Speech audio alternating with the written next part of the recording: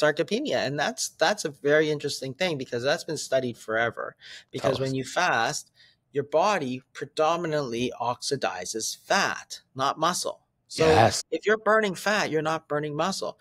Your muscles do get smaller because they're burning their glycogen, which has water, but that's not muscle. Glycogen is not muscle fiber. When they've done the study, and I just reviewed it in my last blog, actually, they did a 10-day fast in this clinic in Germany, and they measured.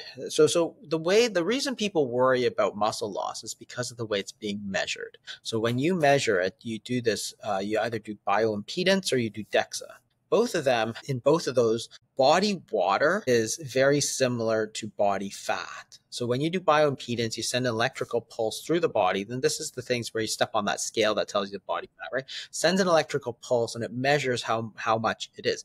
But body water looks the same as body fat on these scans. So when you lose body Wow. water, such as what happens with fasting, it looks like you're losing lean tissue, right? So Yeah. the lean muscle looks like it's being lost. And so what they did in this Buchinger clinic study is they did put people on a 10-day fast, right? A really long fast, longer than most people do.